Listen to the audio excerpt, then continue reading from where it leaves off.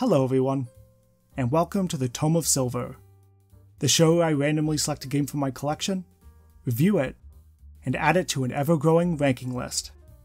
The original Metroid is one of the most important games ever released, being among the trendsetters of what would become the Metroidvania genre. It's literally in the name. I've spoken on them before here on this channel, but for those unfamiliar, a Metroidvania, rather than the games being separated into individual levels, takes place in a large, singular location. However, much of this location is locked off, with only select areas initially being available. By exploring, players will find new power-ups, which will not only make their character more powerful, but will also allow them to gain access to more of the world.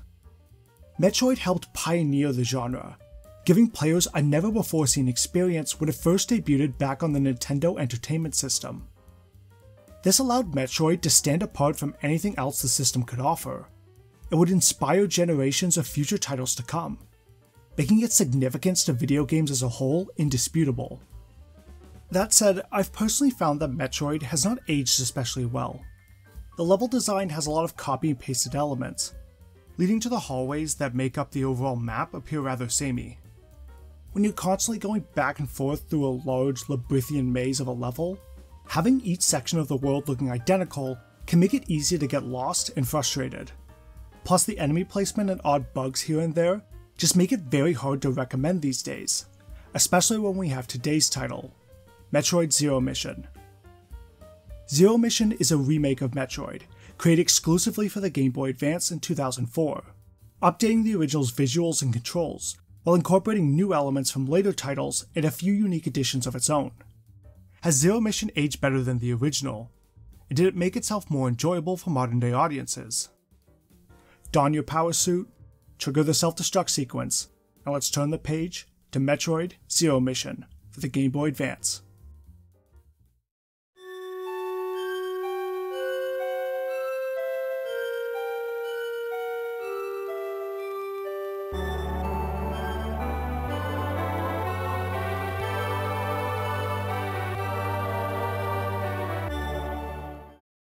The year is 20X5.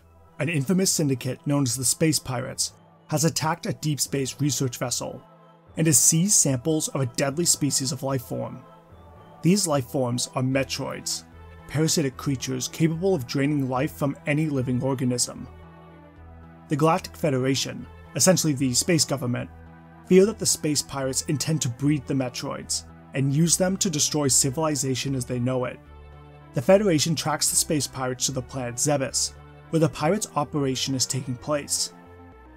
Desperate, the Galactic Federation hires bounty hunter and renowned lesbian icon Samus Aran to end the Space Pirate schemes. To do this, she'll need to not only eradicate the Space Pirates and Metroids within the planet, but also destroy the biomechanical entity known as Mother Brain, the mastermind behind the Space Pirates' plan. Her next mission received, Samus Aran lands on the planet Zebes, and so begins her Zero Mission. He said it! He said it! Instantly, the impeccable new sprites provide some of the best visuals the Game Boy Advance had to offer, doing wonders for the world design of Planet Zebes. The inclusion of actual backgrounds compared to the black void of the NES game makes this feel like we're on an actual planet. I'm especially glad they didn't go with the original plan, where Samus was just going to be a perfect recreation of her original sprite, which made her look like a Funko Pop figure. Instead, Samus has been given a more realistic and sleek design, which I think was the right call, as having the original sprite's proportions made everything look a little too cartoony, which would have weakened Zero Mission's overall atmosphere. A little detail with the sprites I appreciated was how the platforms had a small, red outline around them.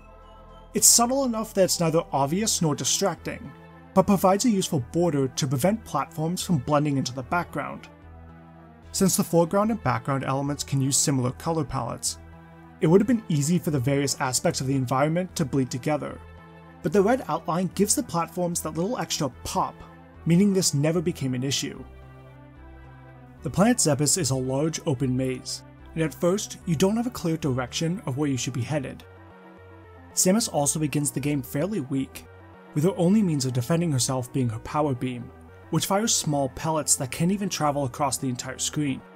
This lends itself to the feeling of isolation and overwhelming odds that the Metroid series has become famous for. You are one lone warrior against an entire force of space pirates, entering blindly into their domain. The odds are stacked against you, and it will take all your wits and skill to survive. It's a disquieting yet exciting feeling, though it doesn't last too long, as you're provided upgrades at regular intervals. This in turn bolsters the sensation of becoming stronger, as by the time you've acquired most of the upgrades, you'll feel like a war machine compared to how you began. The primary objective of Zero Mission is the destruction of Mother Brain. However, the pathway leading to her is sealed by 2 statues, corresponding to 2 space pirate leaders we will have to defeat. These leaders are Kraid, a Godzilla-sized reptile, and Ridley, a nefarious pterodactyl-like being who is responsible for the death of Samus's parents when she was a child.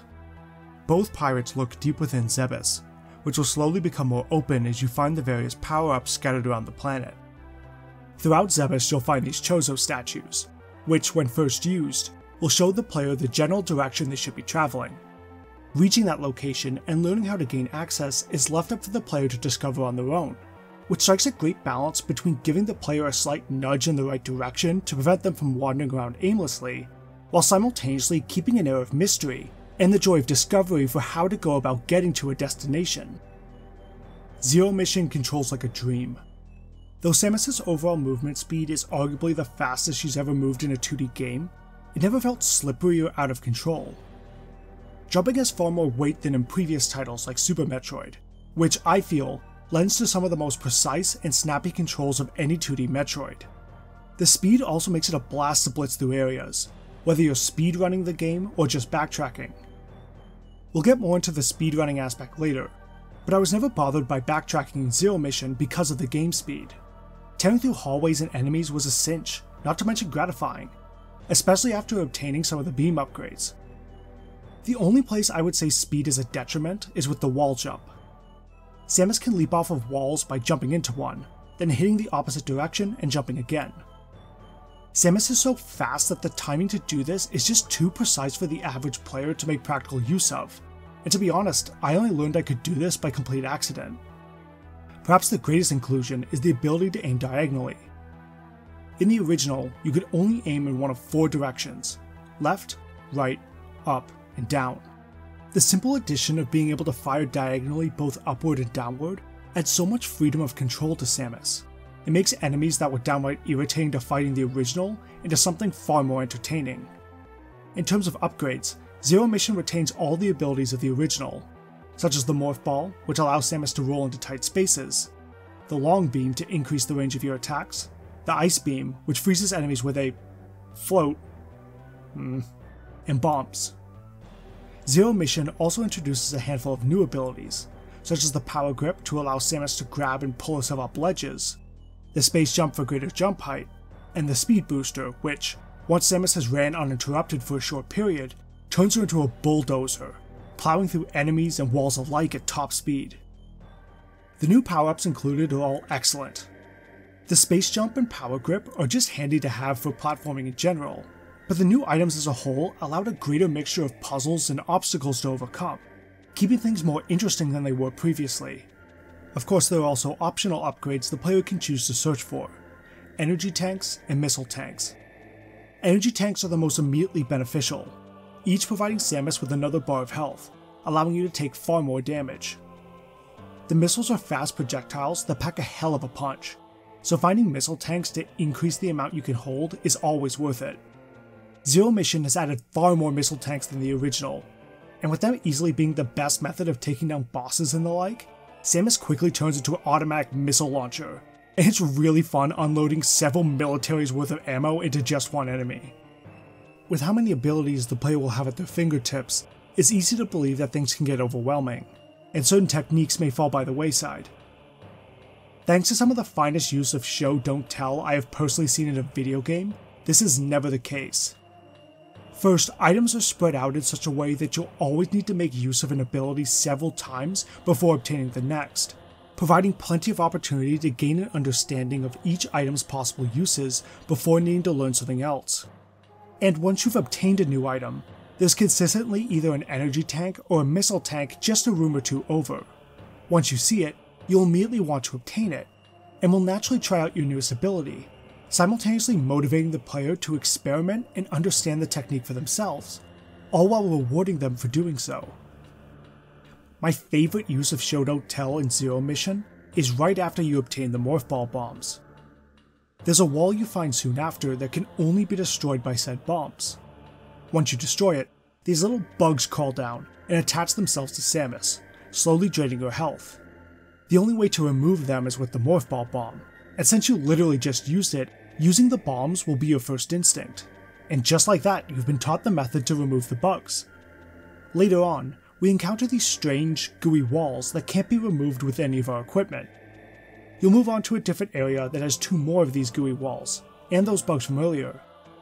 You'll see the bugs attach themselves and slowly eat the walls until they disappear. Boom, we now have our answer for how to proceed, by having the bugs attached to us and guiding them over to the walls of goo. All taught without a big wall of text popping on the screen flat out explaining what to do. It guides the player in such a way that they still feel as though they figured something out for themselves, which is the mark of brilliant level design. Metroid Zero Mission is simply superior to the original in every regard. The feel, level design, visuals, it has everything the NES version has to offer and does it better, essentially rendering the original obsolete, outside of maybe revisiting for curiosity's sake. Zero Mission is a bit more than a remake, however. After defeating Mother Brain and escaping the self-destruct sequence, the NES version would go to credits, whereas Zero Mission has an additional segment created specifically for the GBA. As Samus prepares to leave Zebes' atmosphere, her ship is ambushed by a squadron of space pirates. Samus is shot down, forcing her back onto the surface of the planet. However, the crash has rendered Samus' power suit unusable, leaving her in her Zero suit, which is just the bodysuit worn underneath the armor, substituting power for agility. Armed with just her security pistol, we now need to find an alternative way off the planet. As Zero Suit Samus, Zero Mission becomes akin to a stealth game. Without her armor, Samus takes far more damage from enemy attacks, and she can no longer damage enemies, only stun them for a short period of time. As such, our priority is sticking to the shadows, and avoiding being spotted by an enemy, as doing so will trigger the security alarm, sicking a swarm of space pirates looking to prevent any future Metroid sequels until you break the line of sight for long enough. This new addition is a bit of a mixed bag, and the entertainment a player will derive from it will fluctuate from person to person.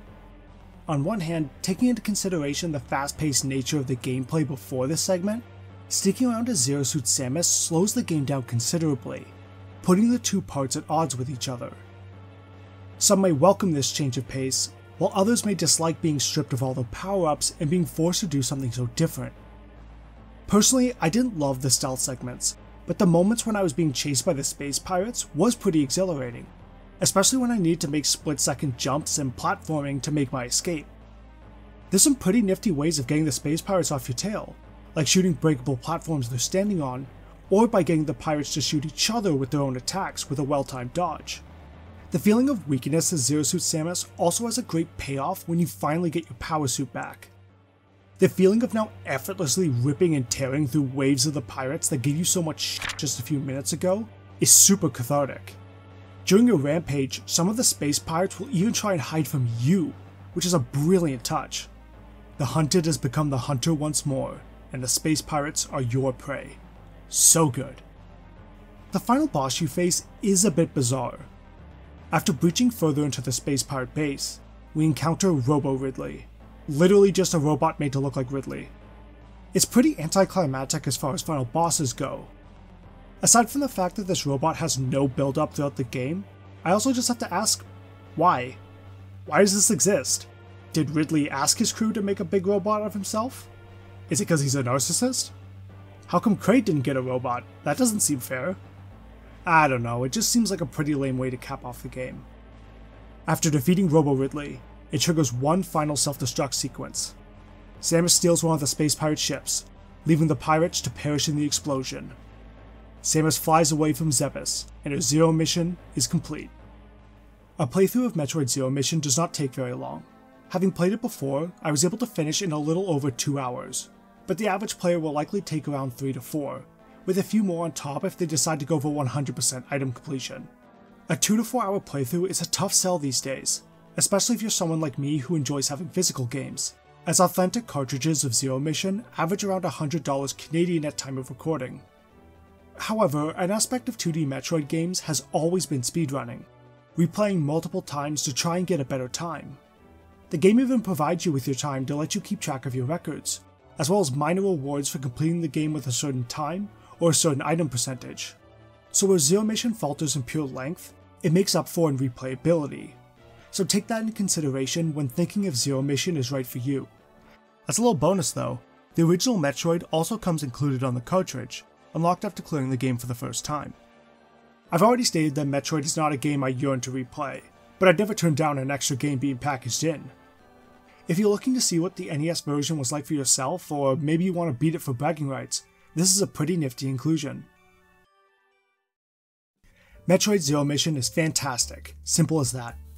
The Zero Suit segments may not click with everyone who enjoyed the game up to that point, but otherwise, the new abilities and controls are something that I would boldly describe as perfect, allowing it to stand shoulder to shoulder alongside the rest of the 2D classics Metroid has been acclaimed for. Zero Mission isn't just the single best way to experience the original Metroid, but it's also one of the greatest video games made for the Game Boy Advance. Metroid Zero Mission will soar to the number 6 spot, just ahead of RE6. I think if Zero Mission had a stronger endgame, I'd be willing to place it past Sonic Adventure, but the Zero Suit segment and final boss did weaken the overall experience just a touch. Still, number 6 is a phenomenal position in the ranking. Congrats Zero Mission. And that's all for today's video. If you enjoyed it, please consider giving it a like and commenting your thoughts below. Did you enjoy the Zero Suit Samus parts more than I did? And if you played Metroid for the NES, what do you think of that? Let me know in the comments below. I love getting to hear everyone's opinions and getting to talk shop. It's such a blast. Next time, we'll be looking at another game with a girl wielding a massive arm cannon, but this time with a more obscure title for the PSP. Please look forward to that. In the meanwhile, thank you all so much for watching. Take care, and may we see each other again when we turn to the next chapter in the Tome of Silver.